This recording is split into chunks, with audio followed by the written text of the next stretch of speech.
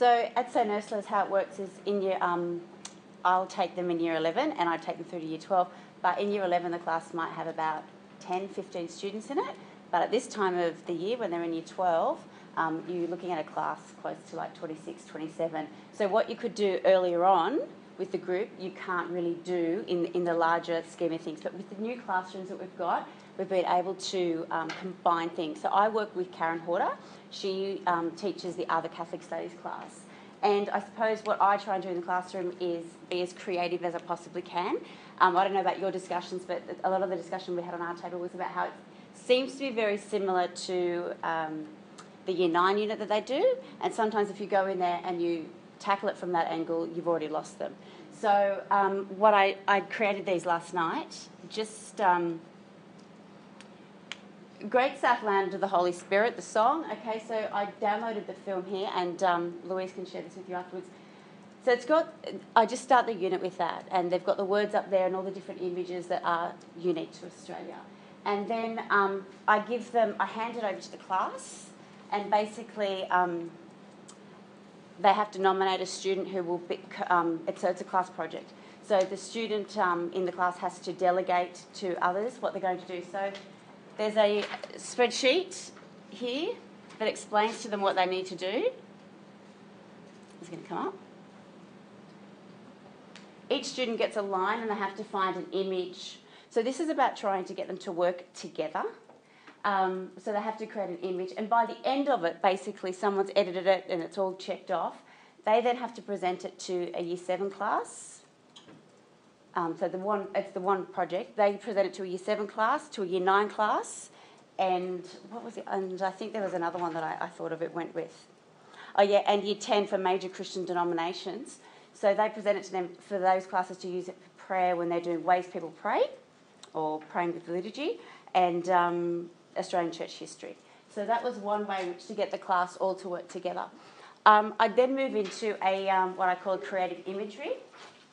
And I basically get them to relax and go into a meditative state, hopefully. And they're just simply laying on the floor in their chair listening. And I place them in the scene of they're at a party that they've been to on the weekend and they've introduced to a whole lot of new people. In this room, there's people look all different. There's boys, there's girls, there's a whole range of different cultures there. And they're introduced to a person and the person says to them, I'm a spiritual person, but I'm not religious. And then I guide them through what do they look like, what do they do in their spare time, what do they think about, what musicians do they listen to, what books do they read, what's their social network like, so what apps are they using, how many followers or friends do they have, what's their favourite website, what do they think about on a daily basis, what pictures do they upload onto their Instagram account, who do they follow on Twitter, and then what do they tweet about. So they're there, and then they're thinking about all these things. And then the next person they meet at the party, first line they say is, I'm a religious person. And I go through those questions with them as well. So I'm guessing that they're two very different people that they've imagined in their head. I then bring them back into the room and all that sort of stuff, and they have to record in silence on their own by drawing or describing just using words. So it doesn't have to be a paragraph. It doesn't have to be anything that's going to be handed up and marked. What was the first person like on one side of the page, and on the other side, what's the other person like? And then they go into groups and they discuss this in their groups. And then we have big class discussion. And then I just sit, look, depending on your relationship with students, I would say to them, well, did any of you picture me at that party as that person being religious? And sometimes, or most of the time, I think that they would go, no, not really. So in their head, they've got, an older person and all that sort of thing. So it's just to try and challenge them where they're at with their own faith. Then I always start with a glossary, and I also go to the scriptures that are in here. It does specifically say here that you won't be using it as much as you would be in the other topics, but I think it's really important that the students are able to identify that even though, we're here and now, these scripture words are still relevant to what the church is doing today. And that goes back with what we were saying. So I'd put the scripture up on the screen for them,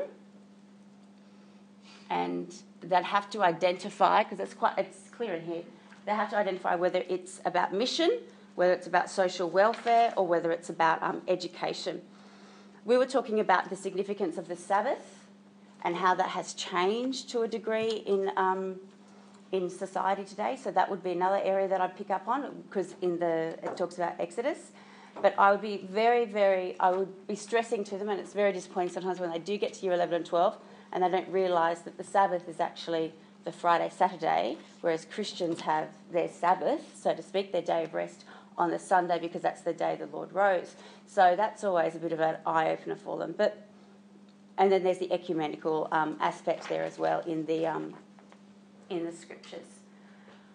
In Year 10, what we do with church history is we break it up, and it's a little bit like project-based learning, where they're delegated a particular aspect of the church that they have to research.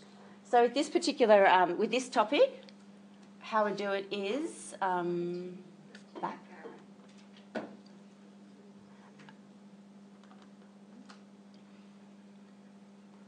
Okay, so I've just taken what we do in Year 10.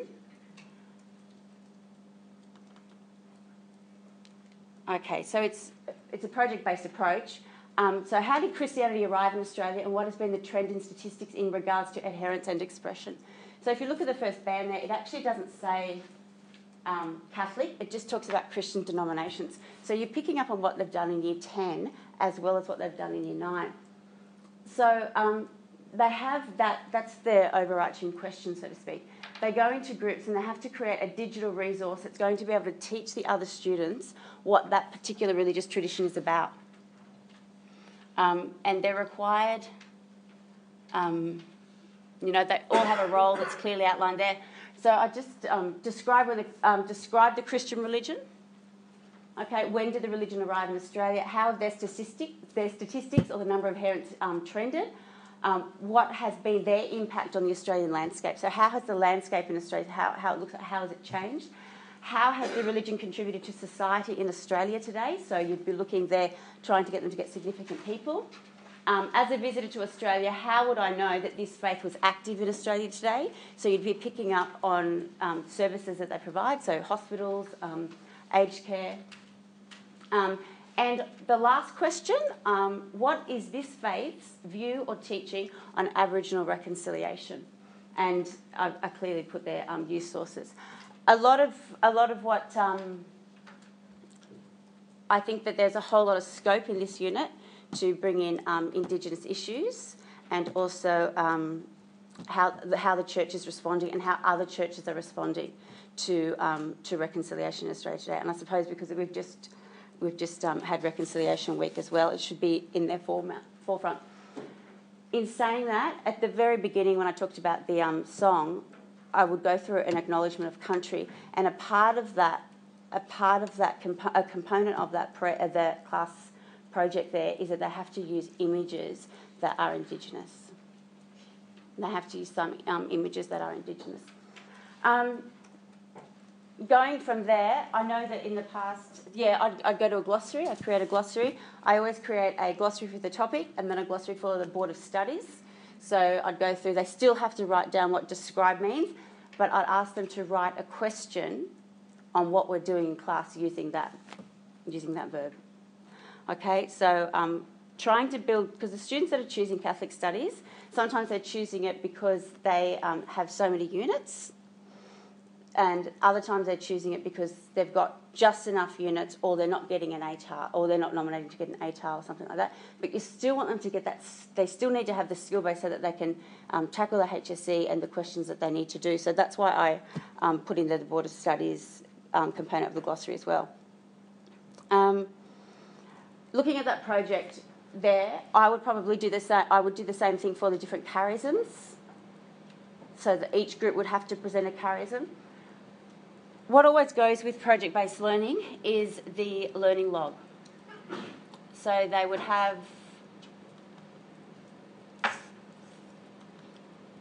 I've just taken it from,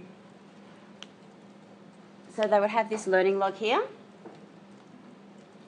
And the idea is that once they've made the project, once they've made the film or whatever it is, however they've decided to however they decide to put their information. It goes into a shared folder where everybody has access to it. They're then given time to go through and look at those presentations, and then each individual student completes this learning log. And using Dashboard, you just place this into their folder, and you can constantly check where they're at to in regards to their learning log. Dashboard's been fantastic in that sense, that you can actually keep a track of it without them having to bring in pieces of paper or say, oh, my computer's dead, it's on my computer. It's always got to be in that part of their Google Drive. I did put down the bottom there a life skills component because, and only the classroom teacher and the school knows, to what level that student can achieve that particular outcome. So I placed there some individuals because that's sometimes a little bit easier for them to access and to research the information.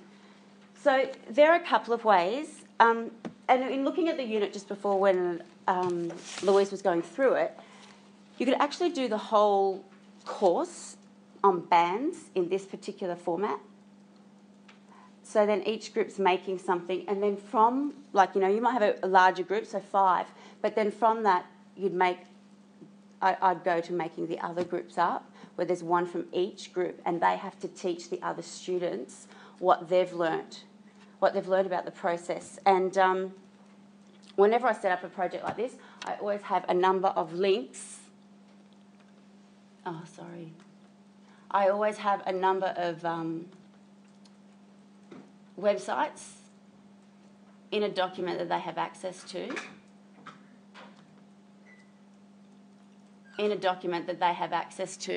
To get that information, because it makes it easier for them to know the standard to what you're expected to go to. So, for instance, now that when Louise shares the census data, I'll be able to put that in there. I had some census data, but it was way too old.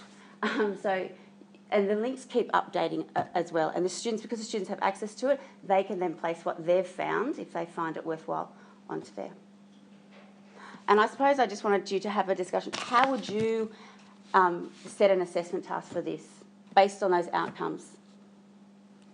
All these projects that they do, that's fine. But then how do you get a marking criteria that meets perfectly to every single one? And if it's group-based, all those sorts of things. So how would you assess this topic? So if you just want to talk amongst yourselves for 2 minutes, how would you assess this topic in one whole task?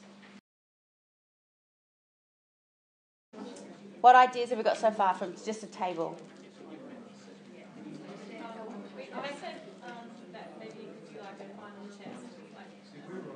Okay, so a test, multiple choice or just... A little bit of everything, but if you're expecting them to read each other's stuff and learn all that, how could you? I just thought that might be a really good way to see if they've done all that at the end as well. Okay, yeah. Anyone else have a suggestion? How would you assess it? That's what we were thinking as well. If they're doing all this project-based learning in class, then maybe just this test would be the way to go. Yeah? It's similar to what I'm going to show you this afternoon, but I would probably get them to give some sort of question for each of the tasks that they have to write a response to. So they have to give it's their work, somehow you just have to look at what it was, but I'd probably get them. How I would be thinking of assessing it, I would write one question. I would give them a stimulus. I would write one question, asking them to synthesise the information that they've learnt. So trying to see, they can know things off by heart, and if I set a class test, they might go really well in that section, which is the one that they did, but then if they haven't done their learning log to the degree which is required, they're not going to go very well in the others, and they may not care that much about that. But if they only have an unseen question which requires them to synthesise and bring in all of the information that they've learnt throughout the whole unit, that's when you're going to know what their understanding is of the topic. So you might specifically say they need to talk about a particular issue. They need to talk about the arrival of 2 different. So you'd write, you'd write a task that managed to get them to do that. The other thing, and I just thought of it then, is an empathy task could also work. An empathy task could also work based on one of those bands. So in in particular, you'd be the person, you know, even listening to you talk about the priest that had to hold a hand, like trying to build that, their ability, it's trying to get them to write as well, because we want to get them to write. So that's why I would go from doing all these fun play activities in class, which still has teacher-directed content. So before I'd go in, I'd teach a lesson on each of the bands, and then I'd hand it over to them. As long as, and I would pre-warn them that there's going to be an assessment at the end that has every component, that will draw on all the information that they learn independently as well as in their group. I like a noisy classroom.